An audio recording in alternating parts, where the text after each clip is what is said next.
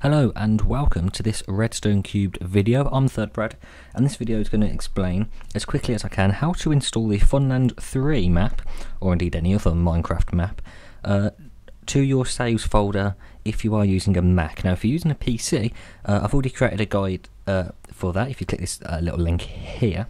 And if you haven't already seen our Funland video, then you can click this link here to go and see what Funland is all about. So let's get started. First thing you're going to need to do is go to the link in the description, which links to the Minecraft forum post where Superpish has posted up his map, Funland. Now if you scroll down a little bit just past the video, there's two downloads. You've got one that's a .rar file and you've got one that's a .zip file. It doesn't really matter which one you go for, but I'm going to go for the zip file. So just click on the link there, Mediafire, and click the green download button. And now depending on where you keep your download stack, see mine's in the dock over here, you'll see that it gets put there and it will start downloading. Now the next thing to do is to find your saves folder for Minecraft. Now if you've already got Minecraft installed and you've already run the game once, these files should already be generated. So what you're going to need to do is go to your desktop, make sure it says Finder, make sure that's the app you're in. If you click Go and then go to Folder, you're just going to have to type in /library. I've got that on screen as well so you can see what that was.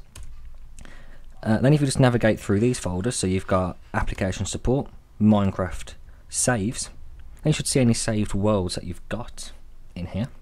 And we're just going to open up what we've just downloaded from Funland. You should see that we've got a map of the theme park. We've got the actual save folder itself. And we've got a README. All we're going to need to do is take the Funland 3.2 folder and just drag it over to our saves folder. Then what we can do is we can actually launch up Minecraft and it should be in there. So if you go ahead and click on single player, there we go, we should see it there, and you can just play selected world, give it a while to build the terrain, and then you will be in the realm of Funland.